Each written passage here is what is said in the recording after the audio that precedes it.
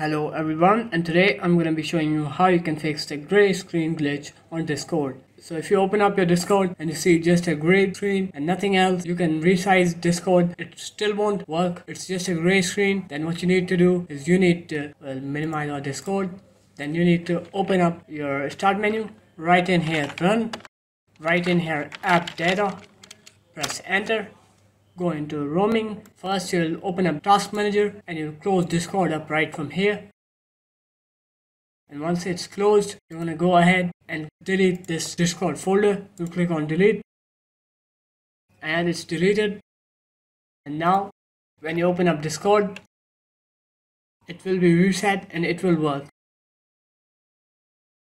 And now the gray screen issue will be fixed. Here you can see my Discord is working, and that is it. It was just that easy. So thank you for watching.